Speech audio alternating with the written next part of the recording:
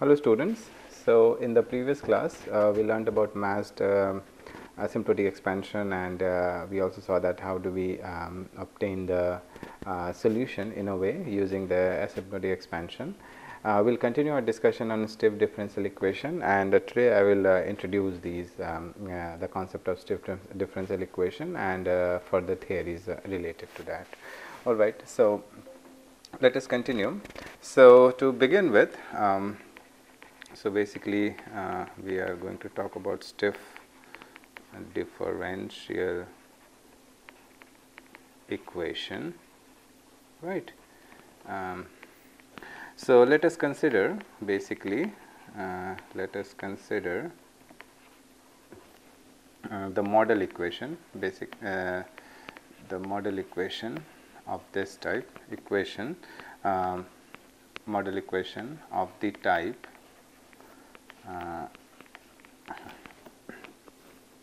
epsilon x dot equals to minus of x plus bt. So here we are omitting this epsilon superscript. Here we are omitting epsilon superscript. Okay. So nothing to worry, but it's the same equation that we had in the previous class. So let us call it as equation number 1.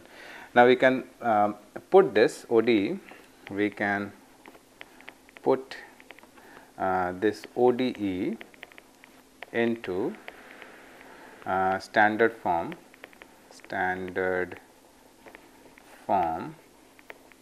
by multiplying.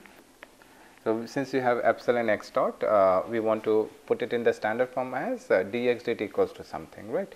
So by multiplying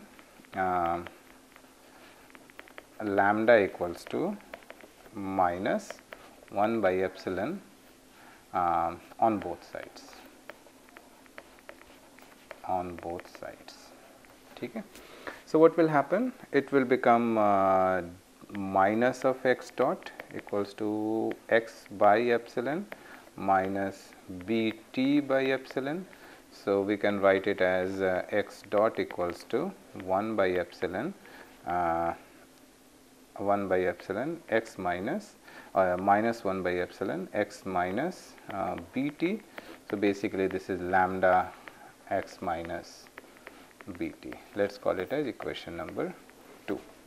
So note now note that mod of lambda, which is equals to basically 1 by epsilon. So as epsilon is a very small number, right? It is close to 0 but not actually 0. So then mod of lambda is very large. So note that mod of lambda, which is equals to 1 by epsilon, is very large, and of course lambda is less than 0. So from here we can see that lambda is less than 0 because epsilon is positive. So obviously minus 1 by it is a negative quantity, but a very large negative quantity, and mod of lambda is a large positive quantity, is very large now. Okay. So if we discretize 2 by Euler forward difference method. I think you must be aware of this forward difference method with a step size h, then we have xi plus 1 h equals to 1 plus h lambda xi minus lambda h bi or b at ti. So not b at ti, right? So this is our numerical scheme. So if you discretize, then basically what will happen is you will have xi plus 1 minus of xi by this h equals to we'll have this xi at h minus of b at ti. So, xi plus 1 is basically x at ti plus 1 and so on. So, when you do the cross multiplication, we will end up getting this type of numerical scheme. So, let us call it as equation number 1, 2 and 3. So, now we will consider a small calculation and we will see what do we get from here. So, let us go to the next page. So, consider lambda equals to minus 100 and bt equals to 0.99 e to the power minus t in equation 2. And if we choose initially, if we choose x0 equals to 1, we obtain. So, getting the solution will be very straightforward. So, what do we have is we obtain. So, we have dx dt equals to lambda is minus 100, lambda is minus 100, then x minus bt is 0.99 e to the power minus of t, right. And if from here, this is basically x dot equals x dot plus we'll get plus 100, x equals to 99 e to the power minus of t. And basically, if we try to solve it, this is our first order ODE. So, from here you can get the integrating factor, and from there we can write down the solution. And if we use this initial condition x0 equals to 1, I believe the final solution will be xt equals to e to the power minus of t, right. So, basically from a singular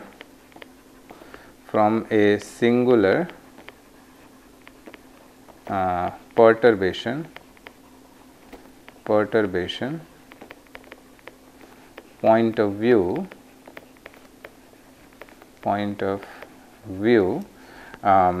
we see that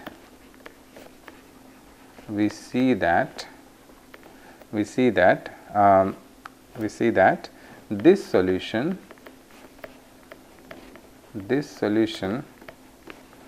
is close to the solution of the reduced equation,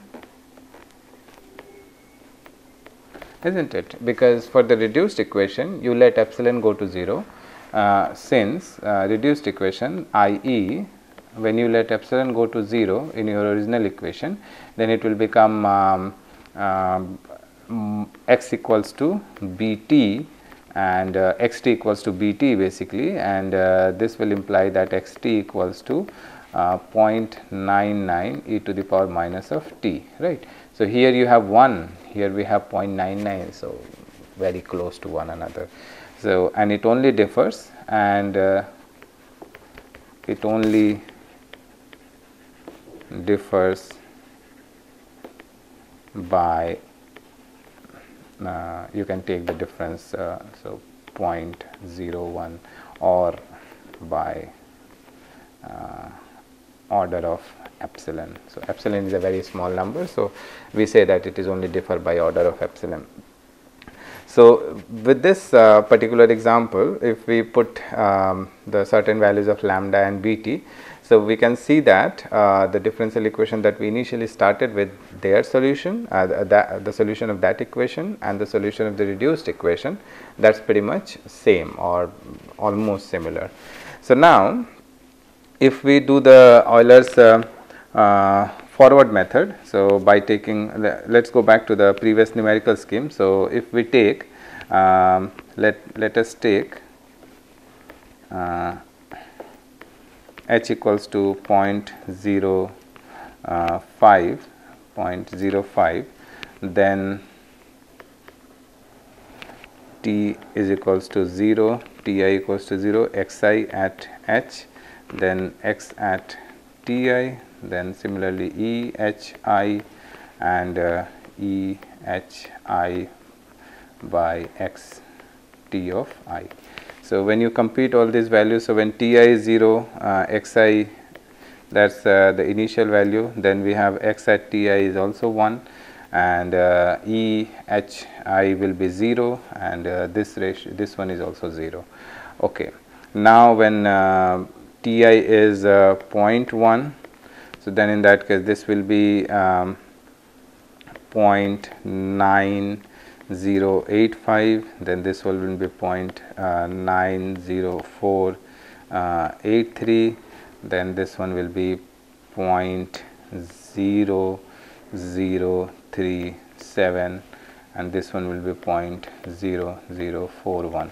Similarly, we can compute all these nodal values, and let us keep on going. So, when this one is 1, so this will be 2.7 times 10 to the power 8, this one will be 0.367, this value will be 2.7 into 10 to the power 8, and this value will be 7.4 10 to the power 8, right. So, we can compute all these values. So, similarly, we can get if you take h equals to, so this here we have taken h equals to 0.5, you can also take h equals to, let us go to the next page, h equals to 0.00625, and we can compute ti, xih, x at ti, then ehi, and then ratio of ehi x at ti. So, here again when ti is 0, xih is given by 1 initially, right. This one is 1, this one is 0, this one is 0. Then we have, when this one is 0.1, then this will be 0.9048, this one is 0.90483, then this one is 0.000029, and then we have 0.000031. Similarly, we can compute the other values. When this is 1, then this will be 0.367, this will be 0.3678, here also we have 8, then this value will be 0.000012, and this value will be 0.000031, right.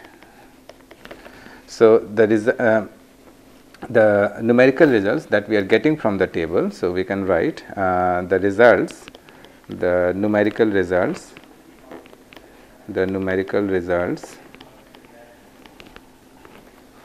from the previous tables are not so strange, Why are not so strange? Because indeed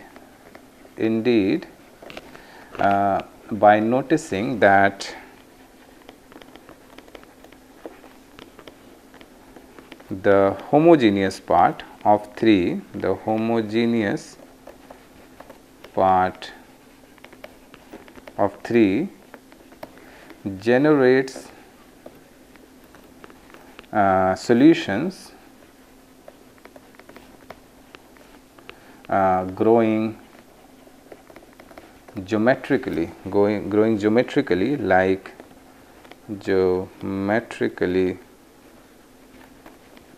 like 1 minus 100h to the power I, and it follows that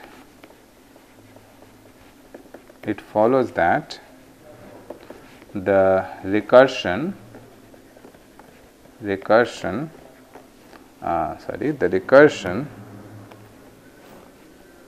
only one s, the recursion 3 is numerically unstable, is numerically unstable for h greater than 0.02. And similarly, if we wish to emphasize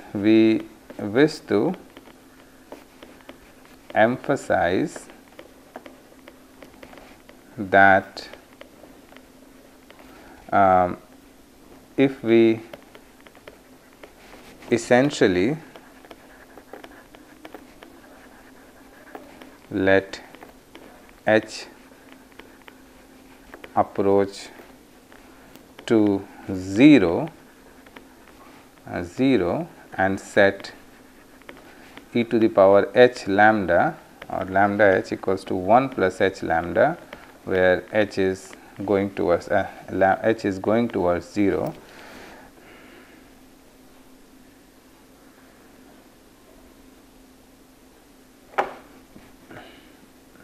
and let this equals to 0,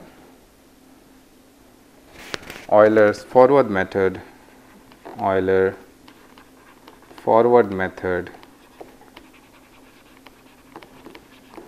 is also not proper method for singularly perturbed problems, right? So, for singularly perturbed problems, when we have these numerically discretized schemes, if for this particular problem we saw that if our step length is greater than 0.02, then in that case the problem is no longer stable, right? So it tells us that even for simple singularly perturbed problems, our Euler method, which we basically use for first order ODEs and all that, it's no longer a proper method, or it's not suitable for doing the numerical analysis for these type of singularly perturbed problems. Now,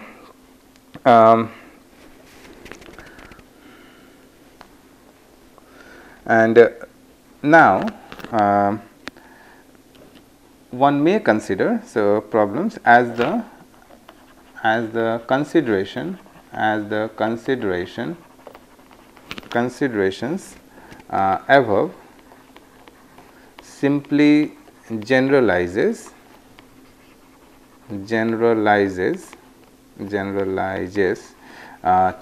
to more complex ODE.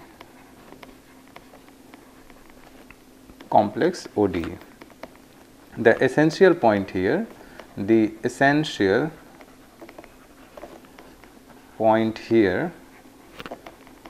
is the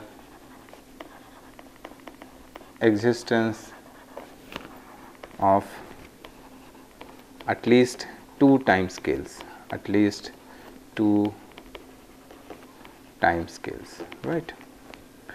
If one is interested in approximating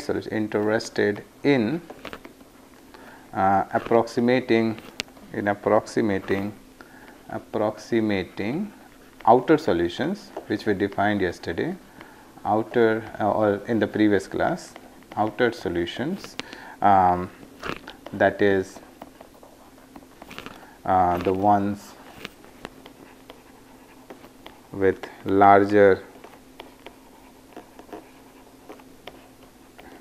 time scales, Euler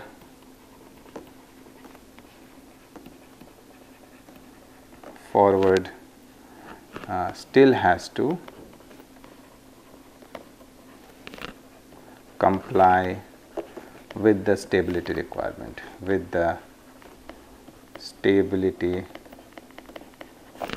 requirement, imposed by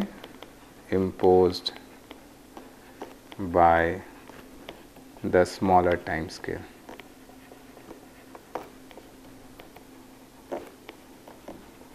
Smaller time scale, and thus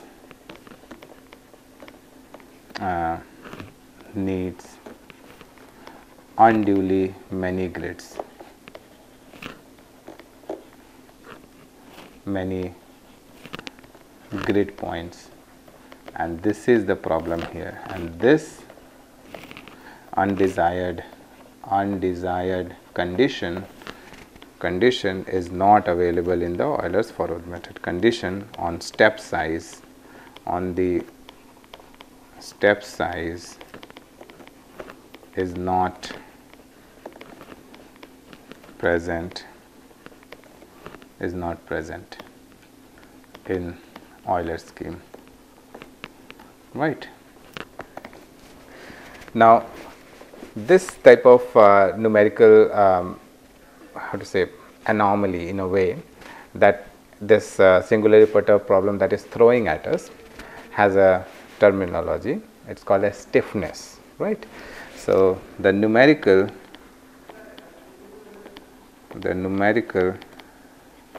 terminology for the phenomena above is the celebrated notion of stiffness,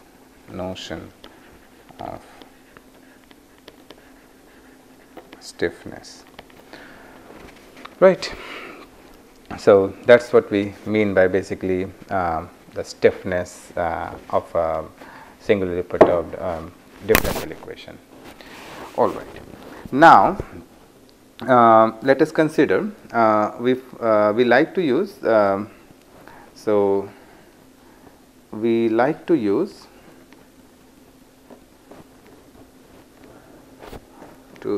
it in the sense. So this stiffness, what do we mean by this stiffness? In the sense that the dominant time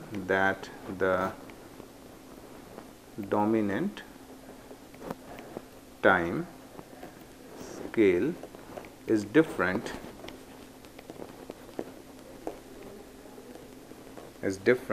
from a faster time scale,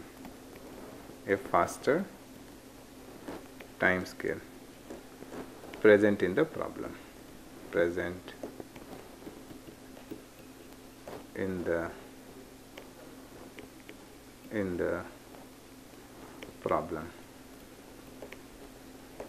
right? Now for linear problems,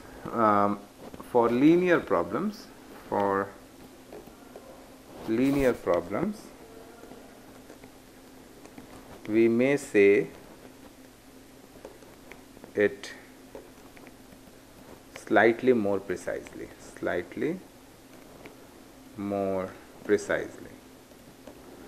So for linear problems, we would like to define it a little bit precise manner. So for that, let us consider. So we consider x dot equals to ax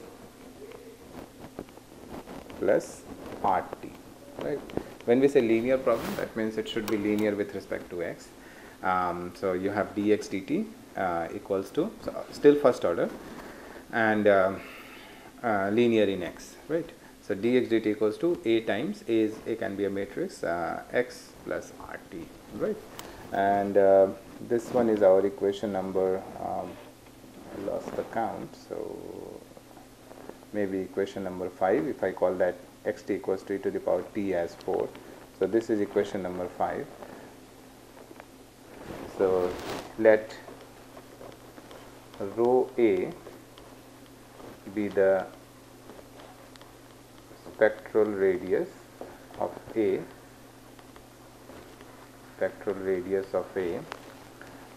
then the ODE,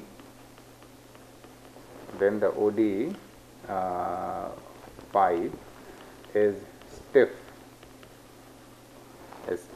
on an interval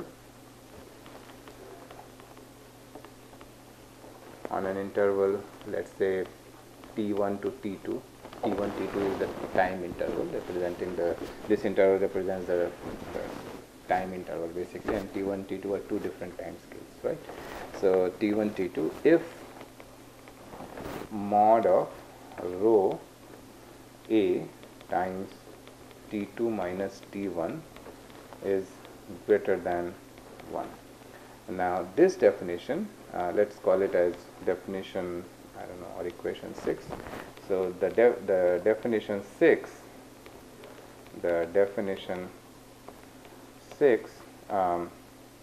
reflects the delicate relation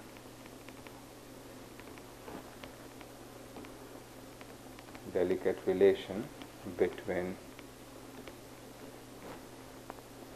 the relevant time scales, the relevant length of the interval, and the time scale.